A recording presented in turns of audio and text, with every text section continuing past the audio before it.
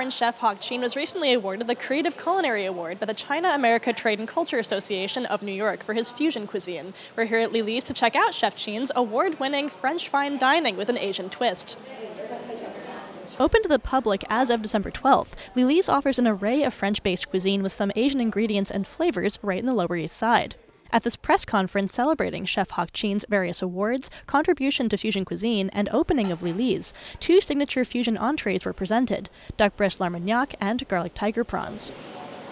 The most popular, the duck foie gras and the duck breast, are using the Asian spice, like a 5-spice, allspice, the lemongrass powder, coriander seed, fennel seed, and are using the Asian vegetable. Tiger prawns are using the Sichuan spicy.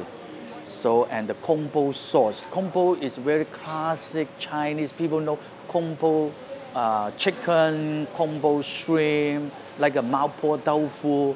Are using the chili paste, touch the spice flavor, and touch the savory. Chef Hok Chin's recipe for successful French-Asian fusion incorporates French cooking techniques and individual serving presentation with compatible Asian ingredients and flavors. Luckily, this is made easier by the fact that French and Asian cooking techniques are quite similar. The technique is pretty much the same thing the Chinese technique, like a braised, like a roasted. Chinese a wok fry, dirt fry, but French pan roasted, pan fryer, or the pot roasted, or braised, pretty much the same. I would like to say combined French, Asian, not only the Chinese. French, Asian, like are using lemongrass, are using the Thai basil, are using Thai curry, coconut. This is pretty much Asian part.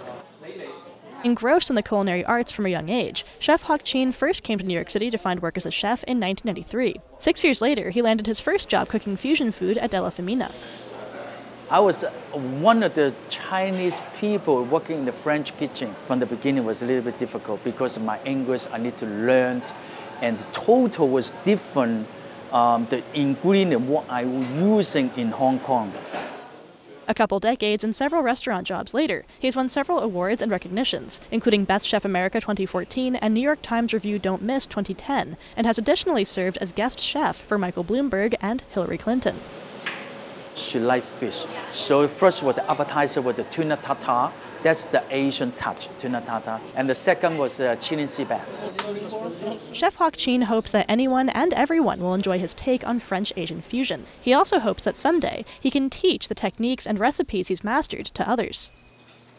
I want to service not only Asian people, or I want every people come, and I want to enjoy. My goal is I want to open the cooking school. I want to teach the people what I learned, what I make a mistake. I would like to, using my skill, bring more interesting cuisine to the customer.